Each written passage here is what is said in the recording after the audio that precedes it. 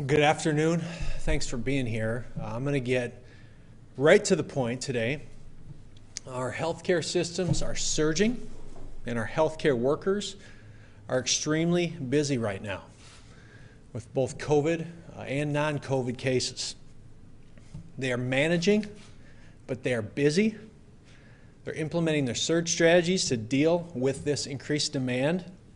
And so first off, frontline medical staff, we see you, we notice you, we appreciate the work you're doing right now.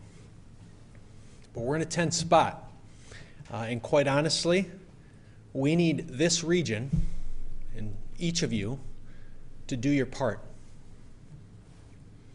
We need more. Our schools need you to do more. Our hospitals need you to do more. Our vulnerable populations need this community, this region, to do more. And I have an expectation of residents, and I'm not just talking residents of Sioux Falls, I'm talking to our entire region right now. The majority of the inpatients in our Sioux Falls hospitals are not from Sioux Falls, from all over. This reinforces that there's a level of diligence across this region that we need right now. Approximately 15 to 20% of staffed beds right now are being used for COVID. What that signals is that deferred care is also becoming an increasing issue in our hospitals. Let me stress, if you are over the age of 65, you need to be extra diligent right now. I'm not going to tell you what to do if you're in that age bracket. You need to be diligent, you need to be responsible for your situation. Friday, myself and the mayors of the 16 largest cities in the state, we represent roughly over half of South Dakota's population. We sent out a unified message of what we need from our communities right now, from this region. Wear a dang mask when you're indoors. We're not asking you to sign up for the draft here. We're asking you to wear a mask when you're inside and you can't distance. Social distance, take that seriously. We have let down our guard tremendously on that. That needs to be taken seriously. The hand hygiene protocols. This is stuff that shouldn't be a surprise. We've been talking about it since March. But now we're at the time when we need the diligence on these items.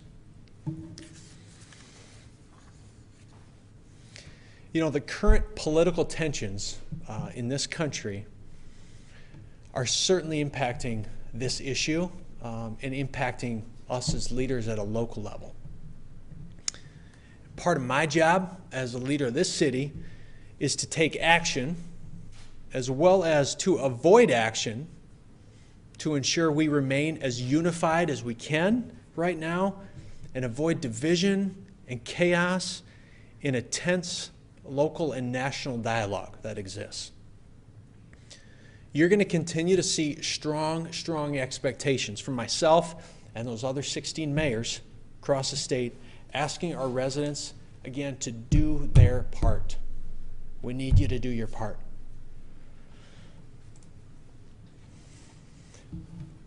This is a chart we're not proud of.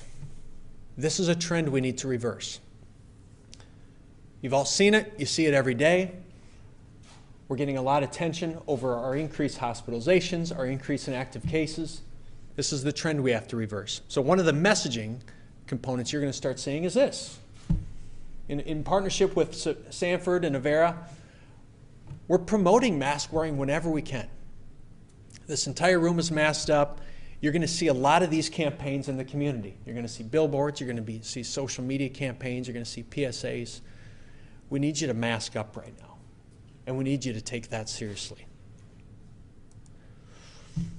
I am not sure when or why this issue became so dang political.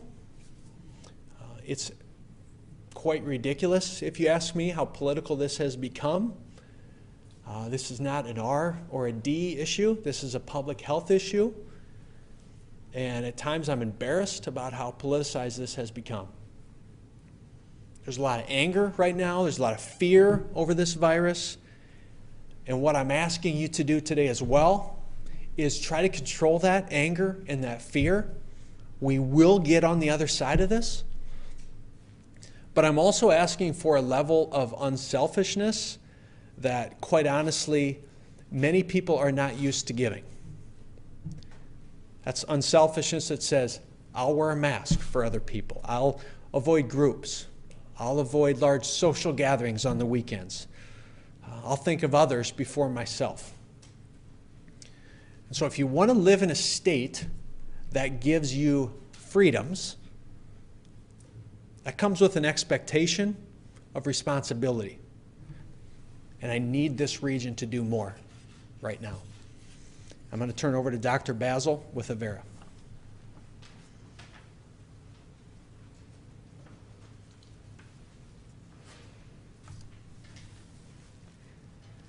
Thank you, Mayor.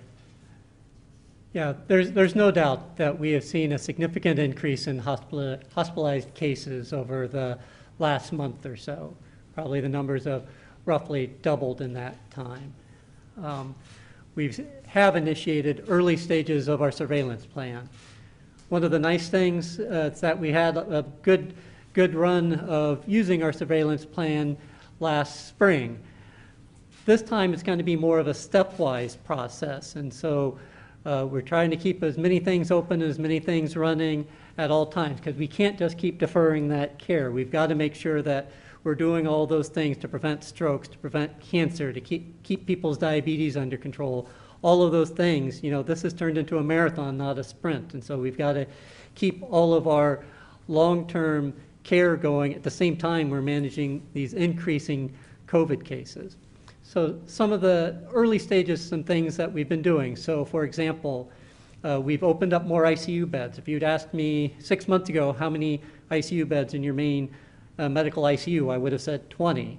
Over the last couple of weeks, we've increased that into the mid-30s already, and we plan to increase that further this week to care for those increasing cases. That's one of the reasons why when you ask me, you know, do you have any beds, we've got surge plans so that we can ever increase that number of beds to meet that demand, and we're still confident that we have the ability to do that. But there is a limit to that, and so we will keep a stepwise, you know, increasing, asking people to work more shifts, being able to handle that surge. We do see ongoing that, you know, all projections are showing we're not done yet.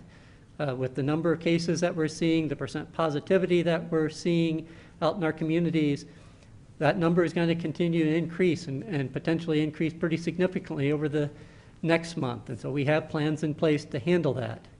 But I do agree, Mayor, that we do need the public's help with this. There's a limit to how far we can increase.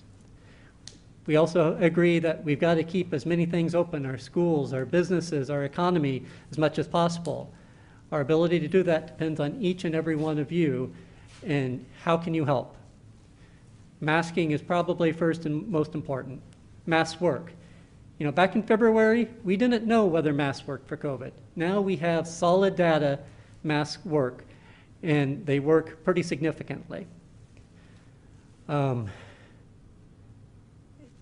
Where we're seeing it spread mostly is when people aren't wearing their masks, sitting down at a table together during their lunch break, you know, within the healthcare system. We're not seeing cases getting transferred, you know, between a patient and a healthcare worker.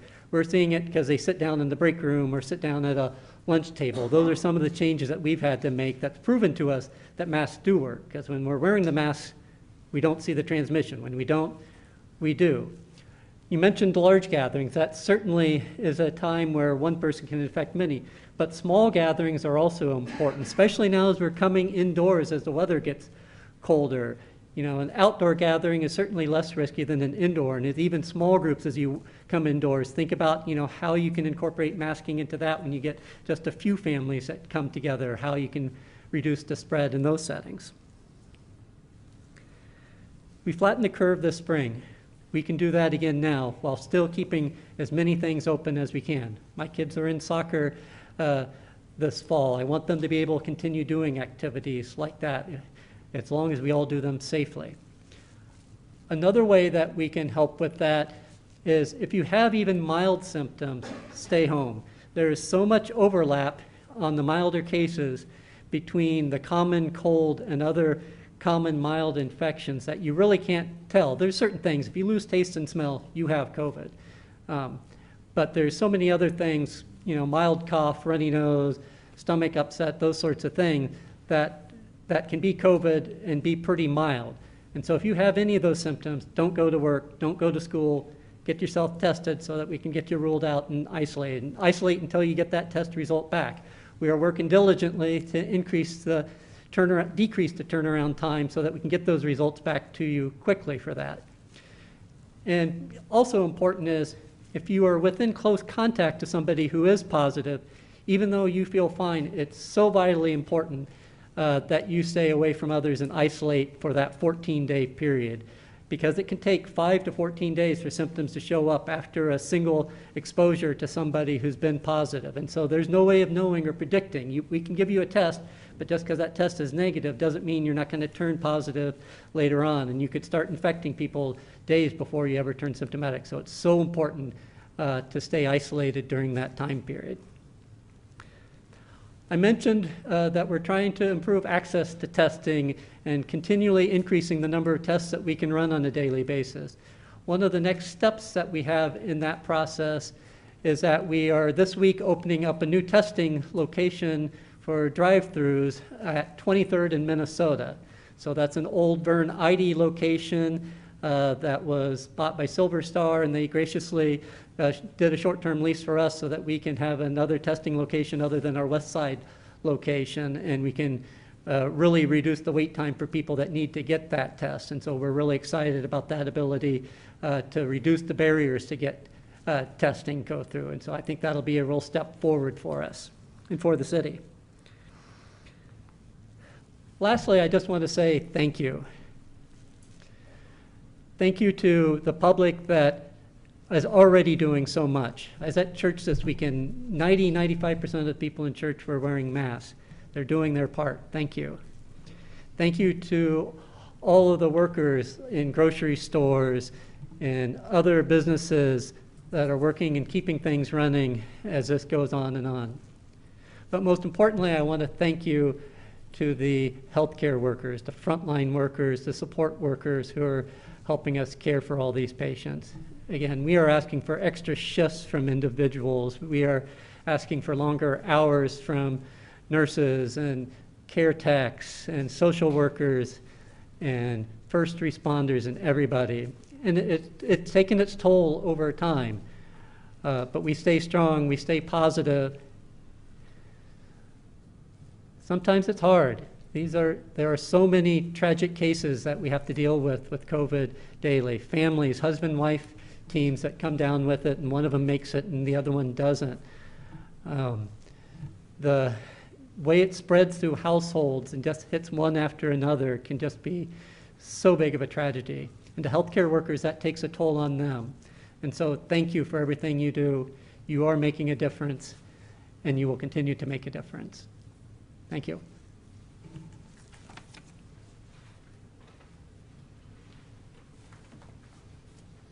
Thanks, Dr. Basil, and Mayor as well, and good afternoon. I'm going to start with a thank you as well.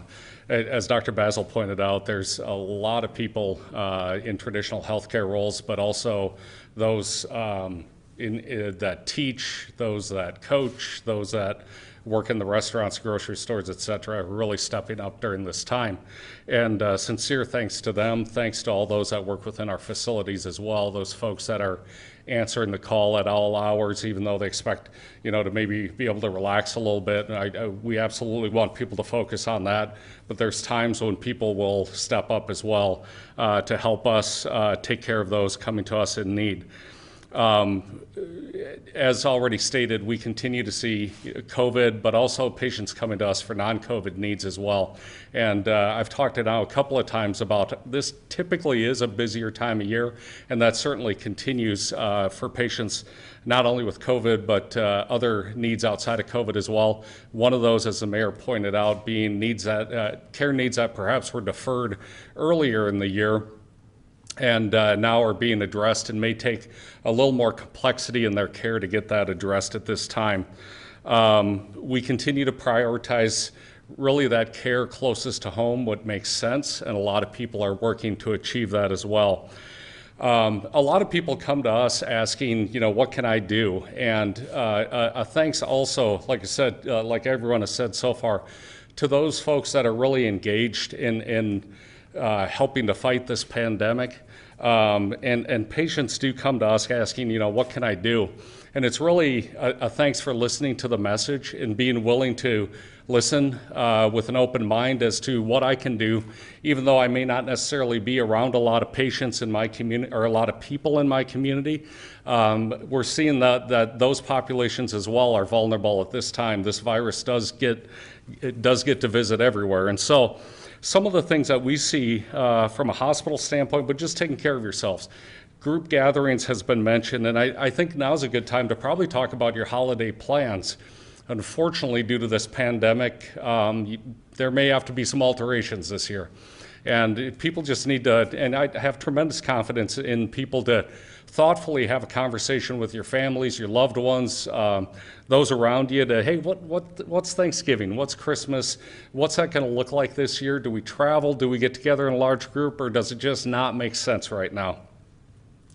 Another thing, and we encourage this in times of pandemic, just really any time, and that is to focus as a patient on your advanced care planning. You have the ability to make your wishes known at any time during your care. And usually when the care is more acute is maybe not the best time, but rather if you're having a routine follow-up visit with your physician or nurse practitioner or PA, talk to them about your advanced care plan. Does it include hospitalization? Does it include life support or aggressive care like that? Or is it more a focus on comfort? And we have, in our primary care offices, that availability is there to have that thoughtful conversation. I've been involved with many powerful patient interactions where the family may have to step up and make that decision on a loved one's behalf, and it can be really helpful to have those wishes, and it has been really helpful to have those wishes really spelled out as those needs may arise.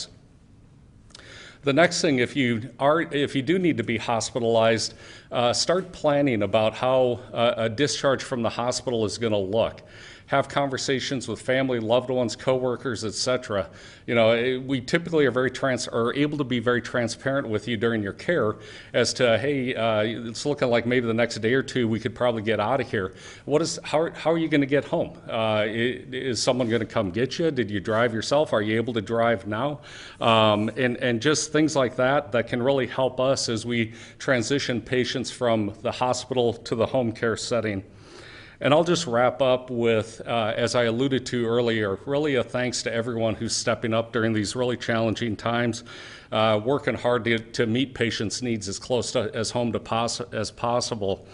We had a very powerful interaction with our Good Sam facilities, Good Samaritan facilities, in addition to our network facilities. As you know, we not only have the facilities here in Sioux Falls, but across the upper Midwest, western Minnesota, northern Nebraska, northwest Iowa, and eastern South Dakota. And the ask at that time of the network and the Good Sam facilities is, what can we do? And certainly our network facilities have been caring for patients with needs as they can meet them as close to home as possible.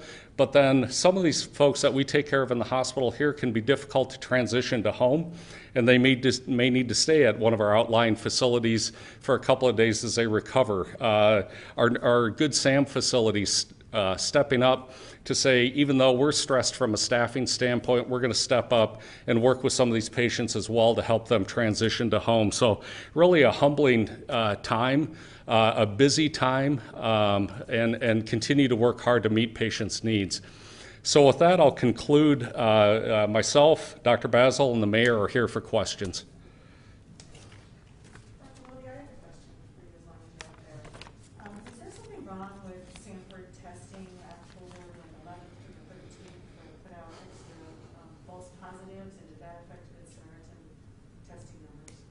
So the question is testing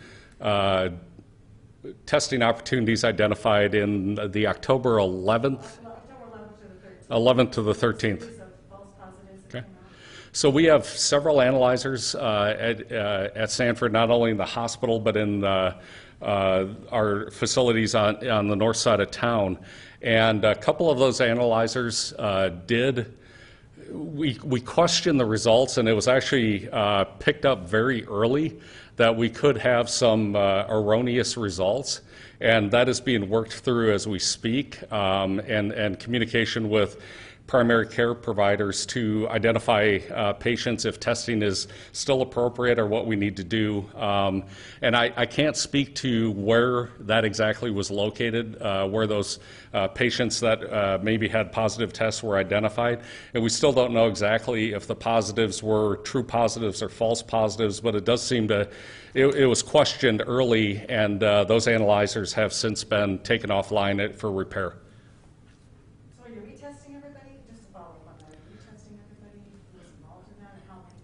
Right. So the question is, are we retesting? And currently, what we're going to do is we're going to have that really up to that person's primary care clinician to make that determination if it makes sense for them to test or not, and then offer that if that's the case. And the number of patients is between 400 and 500 across all of Sanford.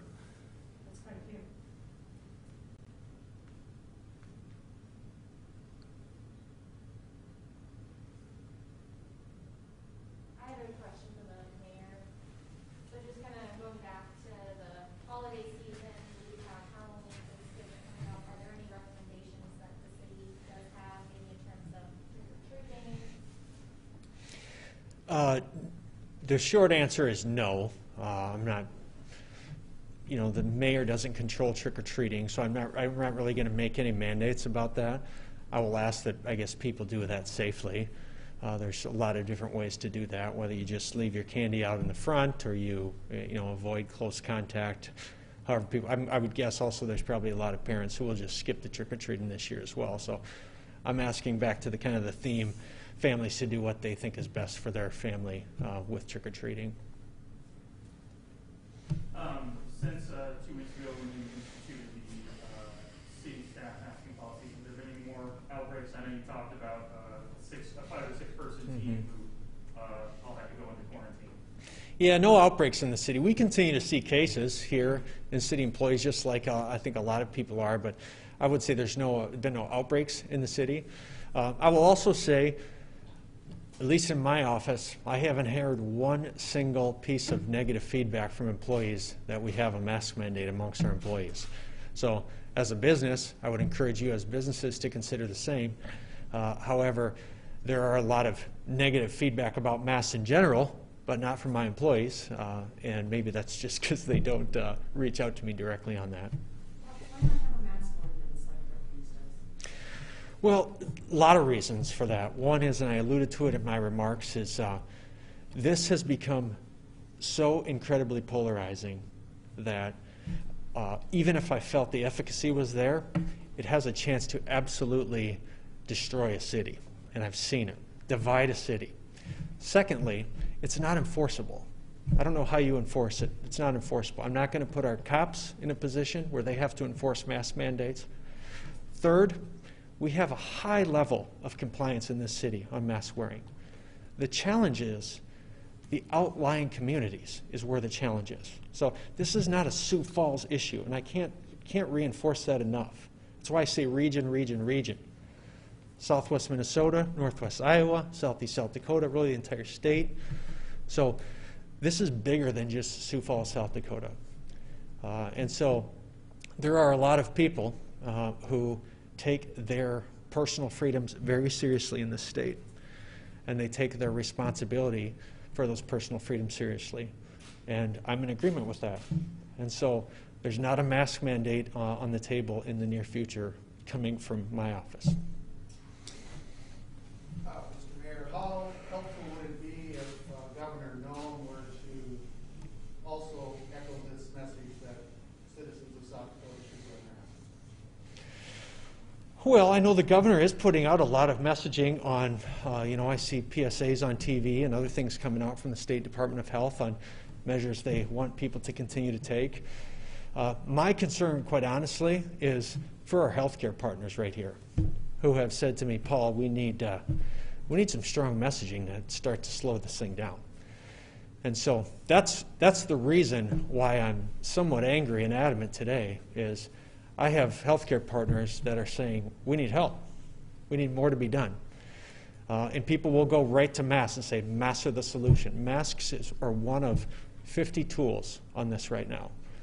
And so, thus me imploring the region to mask, social distance, hand hygiene, stay home if you're sick. If you're a vulnerable population, be smart. Maybe skip church for a few weeks. I mean, all these different tools that will help to slow that down. I'm going to apologize in advance to you and my colleagues. It's been kind of a long and winding question. In World War II, my dad was between the ages of 8 and 12, and he clearly remembers at a time of great threat to our country that Americans and Nebraskans in his case came together, they planted victory gardens.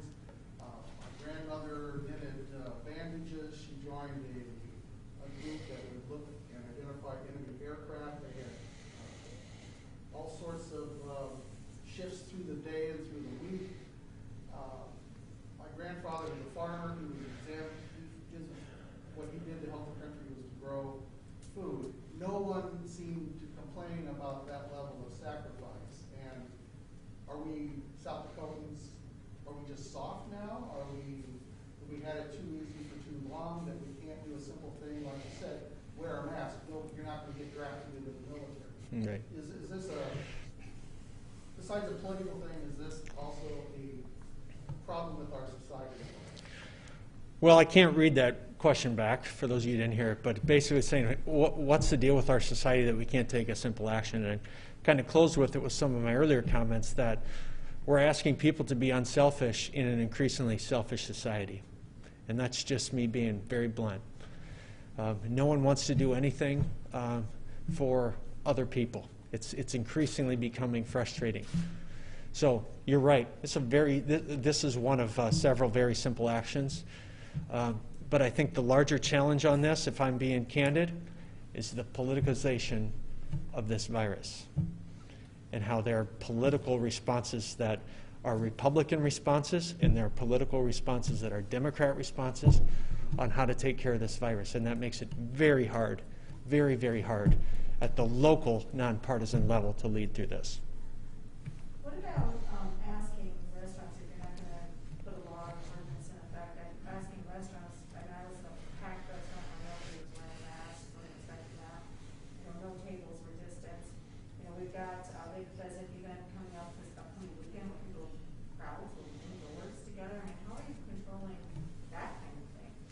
Well, one thing we're doing is we're starting an initiative a la Good Housekeeping Seal of Approval, where a restaurant, if they meet these requirements, meaning masks are required, check, their staff is required to wear masks, there's hand sanitizer at every table, they'll get these check marks and they'll get a badge they can put on their door so consumers can know that's a place I feel comfortable going, almost like they're recognized and they're appreciated for that work. So what I can do as the mayor is put out very strong messaging and model the way. I've done it with my 1,300 employees. I think it's important enough that I'm doing it with my staff, and that's a trickle-down message that we're trying to get other employers and residents to gravitate to, which is why I'm really doubling down on the severity right now. We were really good back in May and June when we didn't have to be, quite honestly, because we had projections that didn't hold. Well, now we're really in our Super Bowl right now, and people are tapped out because they used all their goodwill and their energy of good diligence 4 months too early. And so we're asking them to, now is the time when we really need you to be unselfish and do your part. So what about that 50%, but just a follow-up? I know Vera, Sanford, maybe are sponsoring that this coming up weekend at the Career Center. I mean, they're expected it's like a trade show with thousands of people. Yep. Will they be wearing masks? I don't know you'd have to ask the state on the protocol for the event. Yeah, and right now that facility has protocols, hand sanitizing protocols and things that they make available. But the events, there's no mandates on the convention center for what they can and can't have there. So we rely on the events that book there to take the precautions that their guests are wanting and asking for. So my assumption will be that there'll be proper protocols in place there this coming weekend. I have questions for the healthcare systems. The Department of Health has not seemed to be able to keep up with the contact tracing aspect of the situation. I can't count about half a dozen people that I know personally who have been either close contacts or tested positive, never were contacted, didn't really know for sure what to do with that information. I'm wondering, is this solely on the state to solve that problem? Is there something that either Sanford or Avera are able to do to reach out to people, inform them what they need to be doing to isolate if they're a close contact?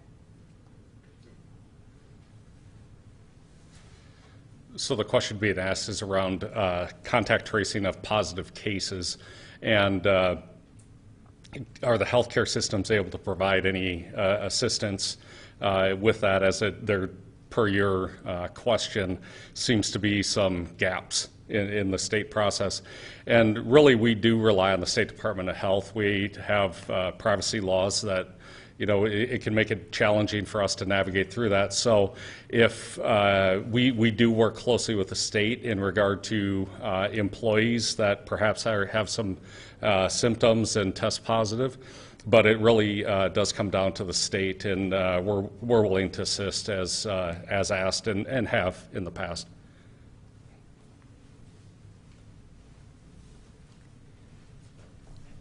Yeah, I agree that we've recognized that, you know, just the pure number of cases that are turning positive right now are really becoming stressful for the state to be able to contact trace. And one way that we are trying to help, because I agree it is primarily a state responsibility to train those individuals, but we are trying to help more kind of informally. So we've been talking a lot with our primary care physicians and other physicians at the time of testing and evaluation for testing. We're scripting them to tell the patient at that time, okay, if you turn positive, it may be a while before the state contacts you. So if you turn positive, you need to start thinking already about who have I been in close contact with, 6 feet, 15 minutes, and consider reaching out to those individuals to letting them know that they've been exposed and that they need to isolate until, to try to get a jump on that process. And so we're trying to do some of that scripting ahead of time, in addition to when we do call back those positives, we do a little bit of that scripting as well. So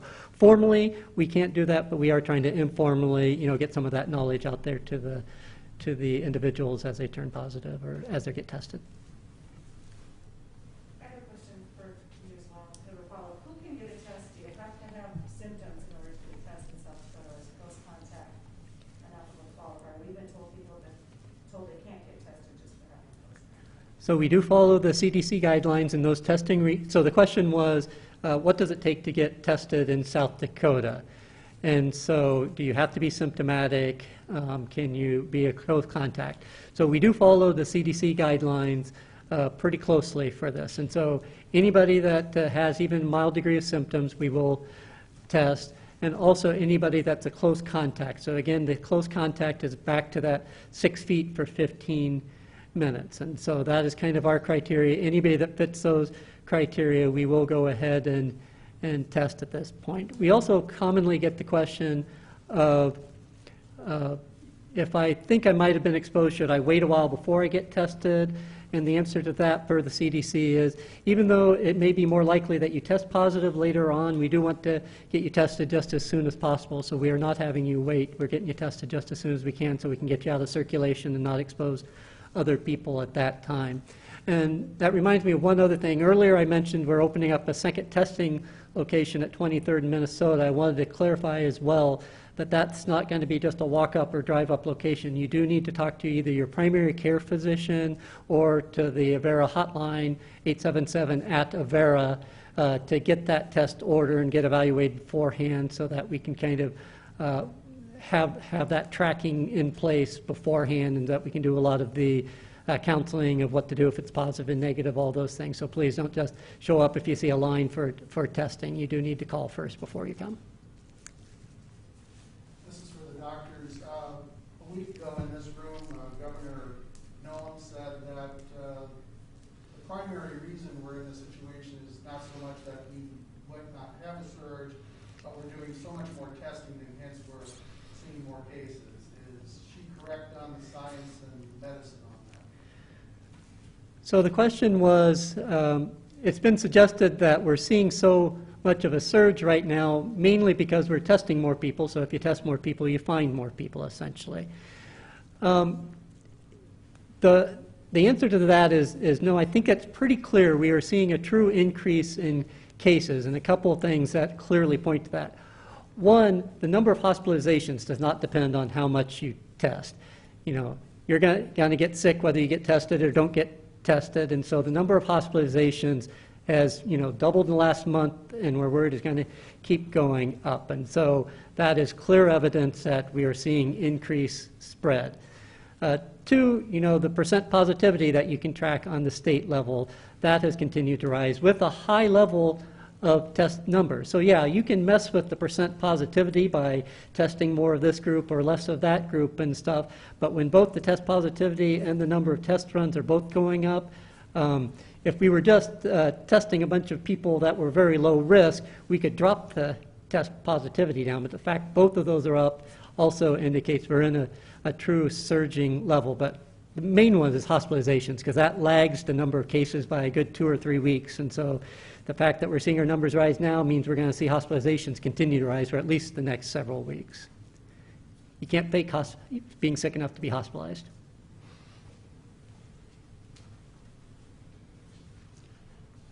I would just add to that, we are, you know, fortunate to be in an area where there is good access to testing, and I agree with Dr. Basil, that doesn't necessarily have much to do in regard to hospitalizations. However, it absolutely is part of a mitigation strategy. He was talking about testing asymptomatic individuals or individuals who have been exposed, or, you know, frankly, anyone with symptoms that in the past perhaps we didn't pay a lot of attention to, now are being tested. And so I think we're identifying a lot of positive patients through that enhanced ability to test, and it does certainly play some role in mitigation of further spread, so that if you know you're positive, you can appropriately isolate and things like that. And I realize there's exceptions to that, but I think it does provide an opportunity and one of the tools in hopefully stopping the spread of this illness.